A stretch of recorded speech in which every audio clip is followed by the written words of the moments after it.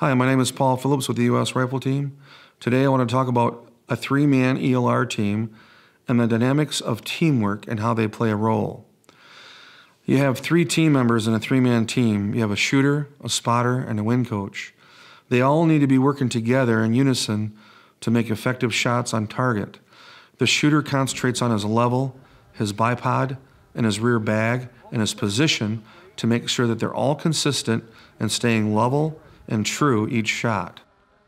The spotter with the shooter work on their elevation and windage adjustments to make sure that they're correct, and also the spotter follows up with telling the shooter that he's ready to spot for him. Okay, center mass when you're ready. Once the round goes down range, he's looking for the trace in the sky with the max ordnance. He's following into the target and looking for that critical impact that's necessary to give him a quick follow-up absolute correction.